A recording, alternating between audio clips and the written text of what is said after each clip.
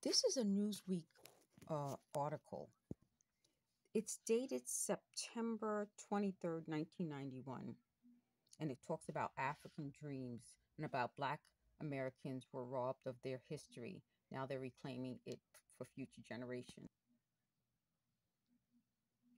Here's something that the article mentions about were Egyptians black. And as you can see, yes, some pharaohs were black.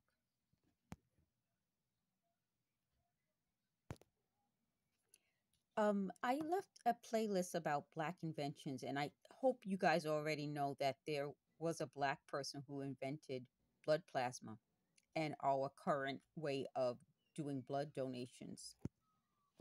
And from the same article from Newsweek, it talks about some of the Greek gods were actually Egyptian. So I want you guys to know that. So also in this article, it talks about sculptures dated 800 BC found in Mexico have African features. So that's something to look into. So this is how the fairy house fairy bottle came out. And you'll see in the previous video that it has glue on it, but I'm still happy with the way it came out.